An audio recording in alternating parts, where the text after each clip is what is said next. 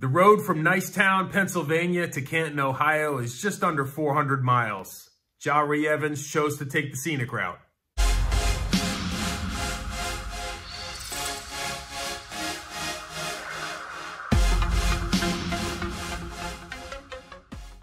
Whodat, everybody? St. John Butler here, writer for the Canal Street Chronicles and creator of the Life of a Saint series. Today we're talking about the greatest guard who ever donned the black and gold, Mr. Jahri Evans himself.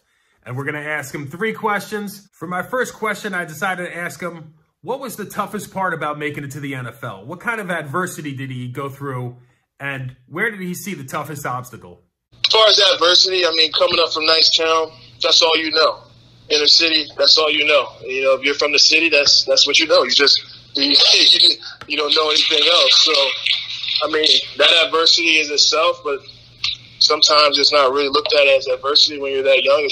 It's looked at as your environment, and you navigate it, and that's what makes you who you are today. So, other than the injury adversity and you know, playbook or whatever it may be, you know, I didn't really see it as adversity. It was all just a learning tool to prepare me for challenges ahead.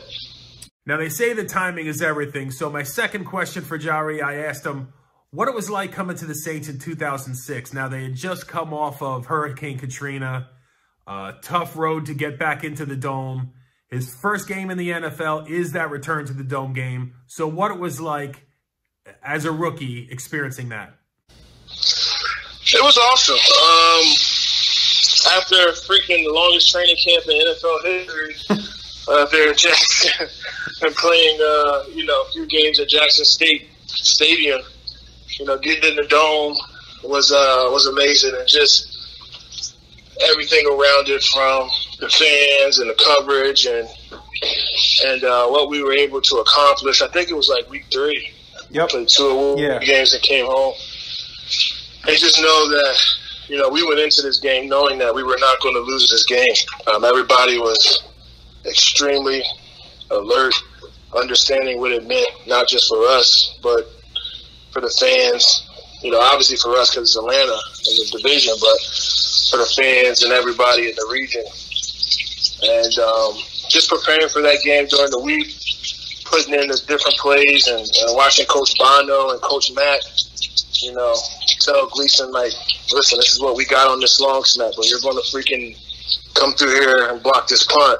Because as a rookie, I had to sit in all those meetings, all the special teams meetings. I was only on Field Goal Pro, but they made all the rookies these days on special teams meetings. So, you know, just to see that and watch that come into fruition and go out there and be able to contain Michael Vick, who was one of the most electrifying guys to ever play the game. And, you know, growing up watching him, and now, you know, I'm watching my defense corral him and keep him, you know, from doing what he likes to do. And coming out there for a win after Katrina, it was awesome experience. And, you know, it was a great way to kind of start us all off with our first game in the Dome. Now, hopefully you're enjoying the content. And if you are, maybe you'll give it a like. And if you're not, then give it a like anyway. I don't know. And before we get on to question 3, I just wanted to give you guys a little heads up. There's another show that I love watching, Under the Dome podcast. Alan Ulrich, Sean Williams, Bob Rose do a great job breaking it down every week. A lot of laughs, a lot of good times. They're interactive with the chat. You guys should definitely go check them out. I'm going to leave the link for their show in the description below. And while I got you, I have also sold out. Okay, I'm waiting for the punchline. It's true. I am officially an affiliate for Playbook Products. Now, Playbook Products has some pretty interesting and unique collectible stuff. They engrave all of your favorite plays, whether it's football, baseball, basketball, hockey, soccer, or something else.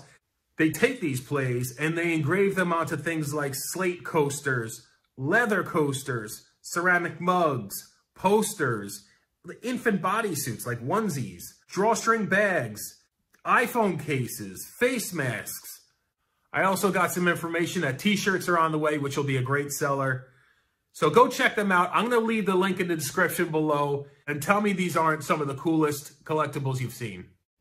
So for the third question, I had to ask him, What was it about that 2009 team that was so different from every other year he played with the Saints? You know, it was just the work ethic. You know, having what we went through the previous 3 years in training camp and seeing how we were building this machine and what the ultimate goal was to win a championship and getting the right players in here to fit our mold, whether it's free agency or drafting, you know, getting the guys around Drew so he can do what he does best. You know, getting a guy like Meacham, one of the fastest guys, big and strong and fast. You did in Washington throughout the season, and then you integrated Lance and then Colston, who you know, always, you know, just to see how the team was built, and then bringing in Shockey, and then just adding those pieces and Goody and things of that nature, getting to that and then starting off with, you know, winning 13 in a row. It was wild.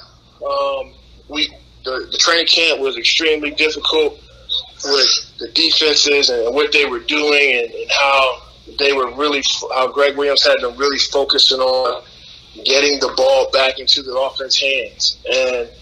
And that's why we had a lot of success. We were able to gain 1 or 2 possessions a game and allow our high-powered offense to drive down the field and dictate the game. And we always, I just remember on the we could be down or we can need 3 or 1 or 7 and just be like, the defense is going to get the ball back. And they did. They did. And when our number was called, go down there and get it.